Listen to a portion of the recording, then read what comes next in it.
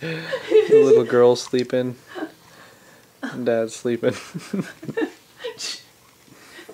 back to sleep. Hey guys, at the parents' house today. Took them out to some Mediterranean food. We had some kebabs over there at Royal Kebab in Citrus Heights. It was pretty damn good. I'm going to give them a good Yelp review as soon as I finish this video. Back at the old house, I'll show you guys around real quick. This is the living room with the fireplace over there. Remember guys, used to have a couch here, couch there, tables and all that. Yeah, all that stuff's gone. So I'm going to show you guys some of the little things we have on the wall. Here's my parents. Here's me and my brother Adam. Me and my brother Adam. Some more pictures. Some baby pics. Right there. There's him.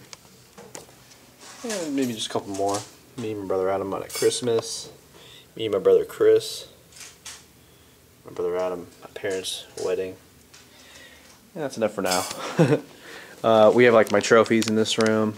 This was from my first competition, Western USA Natural. Second place teen, second place junior men. That was the show that I bulked into. I went from like 180 to 185 pounds for that contest prep. Didn't know any better, didn't know what I was doing. I was told to eat as much food as possible and spend as much energy as possible.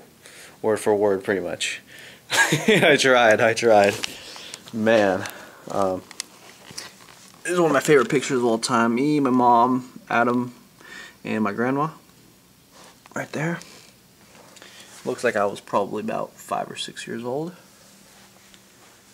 Never shown you guys this before.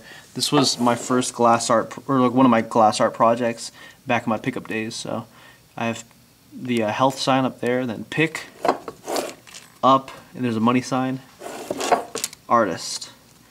And I think this one was like happiness. So money, health, happiness. Pickup artist. I really used to be into that kind of stuff. I went on a rampage of sorts when I was like 17, 18 years old. Just met hundreds of girls in such a short time frame, and actually really helped me in my personal development, to be honest. Kind of being exposed to that little niche, that little world. And it's funny because you know that show, not the show, but the YouTube channel Simple Pickup. Really cool guys. I'd love to meet those guys one day. But what they're doing, it's insane. First of all, total props to those guys. But it's crazy because when I was like 17 years old, which was back in like 2008, so YouTube it existed. But I remember I hella wanted to start a YouTube channel where we try to pick up girls. But I could never figure out the logistics for it. I always was hella scared. I was like, yeah, but I have to blot out people's faces, this and that. And I didn't have cameras or anything like that back in 2007 or whatever, or 2008. And yeah, I was never able to make that channel, never got started.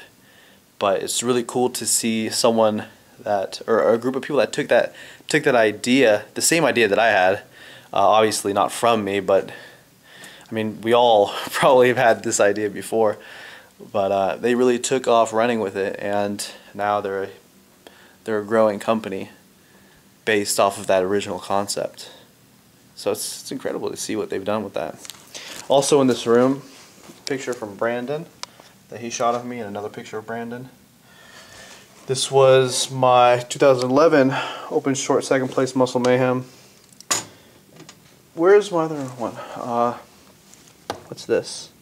Here's my 2011 first place Open Short in Washington that I got. Over here is my first place NGA Open Short, and then here's my first place Muscle Mayhem 2013 Open Short. So I've gotten a couple first place, or 3 first places. I got a couple three second places, or whatever. I can't believe I've actually been at this many shows. Damn. It feels like I just got started yesterday. My parents painted this wall right here, it looks like, because for years it just got dirtier and dirtier, and they painted that. I decided, you know, I wasn't going to take these to my new house just because, like, I'm already enough in this bodybuilding world that I could just leave this here. To be honest, these trophies, they're really nothing more than just a reminder, I guess, of, you know, of my experiences and, like, the people I met through bodybuilding. I can never really see myself trying to amass just as many trophies as possible. Like, honestly, I don't give a shit. I'll just leave them there. Okay, so here's upstairs now, guys. You remember this room? This is where we had the banner, the LOA banner over there. And there's actually quite a bit of a lot of my stuff left over here still. Here's a picture of Chris and me, and I forgot the name of this park over, I think it's near Birmingham, in the UK. This thing called the Stealth. Took a really cool picture. We're both like throwing up poses. I'm considering taking the pool table to my house, but we'll see about that. I kind of like having my house really open, like lots of empty room. I don't know why I like that, but I just do. Here's upstairs. My mom cleaned this place up. Somebody's probably going to be moving into that room. One of my dad's close friends. And let's take a look at that. So here's my old room, guys. Here it is. Yep, nothing in here. A lot of memories made in this room, I'll just say. A lot of things. I've actually lived in this room multiple times throughout my childhood. I had to share it with Adam when I was like 8 or 9 or 10 years old, or however years old I was. We had to share this room because I had my grandma living over there and my brother living my other brother living downstairs. So and then I was able to move back into this room once he moved into.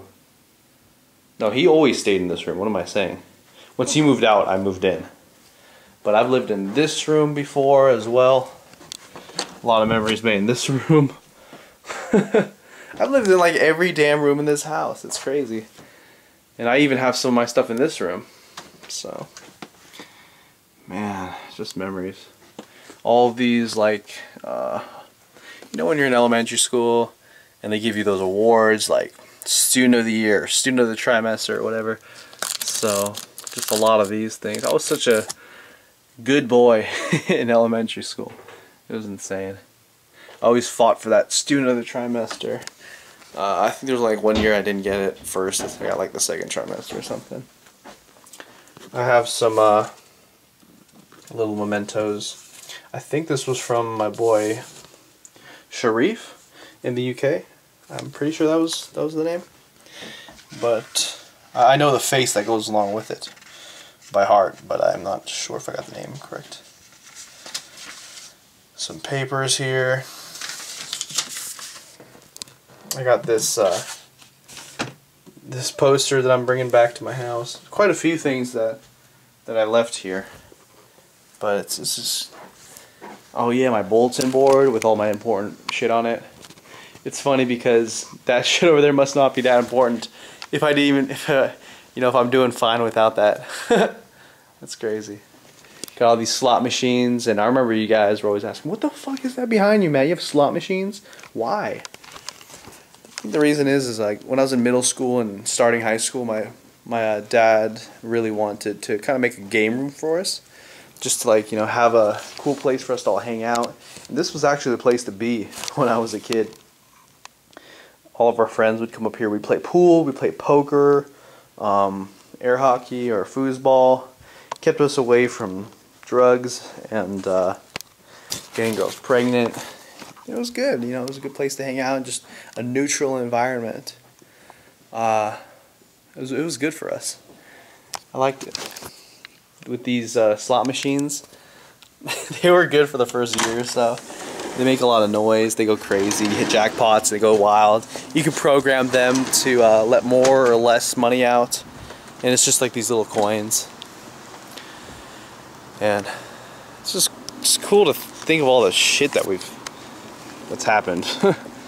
This backyard, man, so many things, so many. Just, we used to swim in this pool every fucking day in the summertime, and I honestly can't even remember swimming in this pool for the last couple of years now. Like we barely ever use this pool anymore. But as a kid, we used it all the time. I remember we used to have giant redwood trees, like almost, I don't know, redwood trees, but they were like close to redwood trees. Oh, up in there. Now we have like these fruit trees, but a lot of them. Over there we have like an orange tree. Over here we have a lemon tree.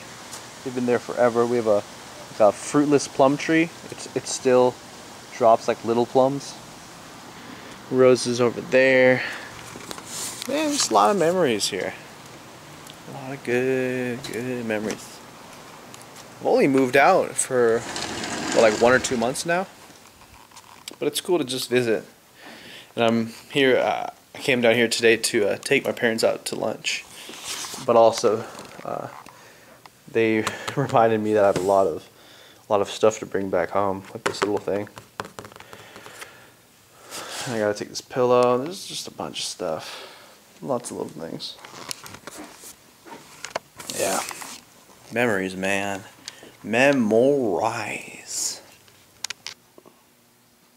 Get over here.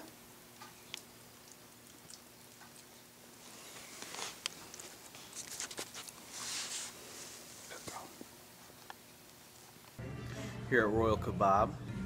Got me some Mediterranean food. Check that out. And the chicken wrap right there. Mom in the house. Dad in the house.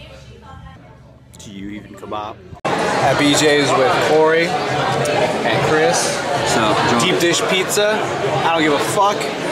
Right there in my mouth. You get this closed out? Yeah. How are we gonna do this? Chop it up. 3 ways. Matt's 3 ways? Okay. using the bathroom, and I'm recording this shit on his shit while he's in the bathroom. Say something profound, Corey. What's up? That is not profound. Where the bitch is? That's slightly. I'm recording you, recording me. Slightly more profound. One more, something Confucius might say.